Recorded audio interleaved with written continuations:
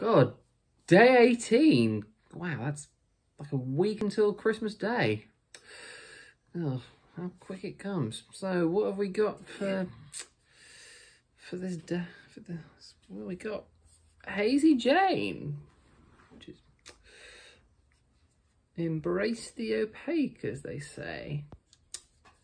Now, I had Hazy Jane actually the other day on tap in my local pub. So if you're from the Guildford area, give the Three Pigeons a visit. It is a lovely pub with some great beers on offer.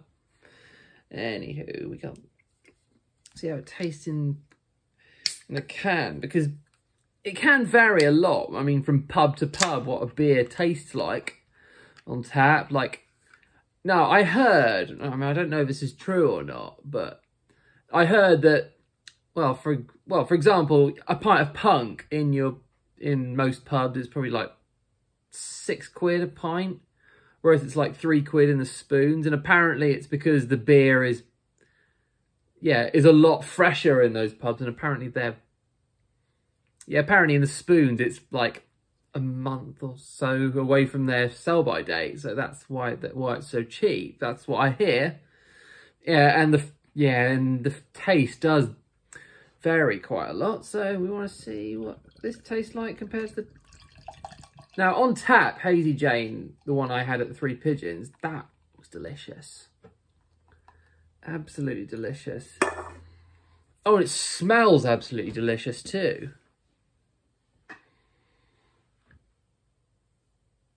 So I'm going to try and, because I talk a lot about Hazy Jane being the original recipe, and because the original Hazy Jane was 7.2% and now it goes by the name of Double Hazy, but a lot of people think it doesn't taste quite like it used to.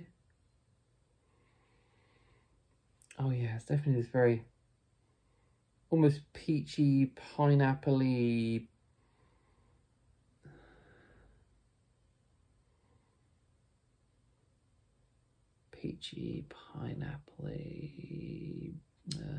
mango, maybe not mango. It's very tropical, fruity, and it's one of the best beers by smell.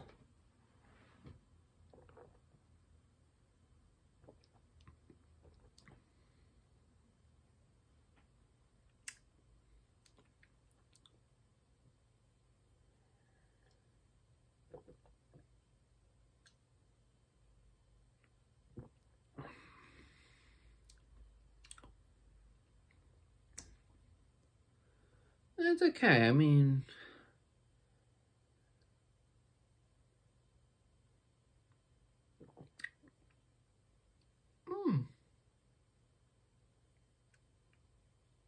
Yeah, there's definitely this little aftertaste that reminds me of almost like the pith of an orange kind of bitter.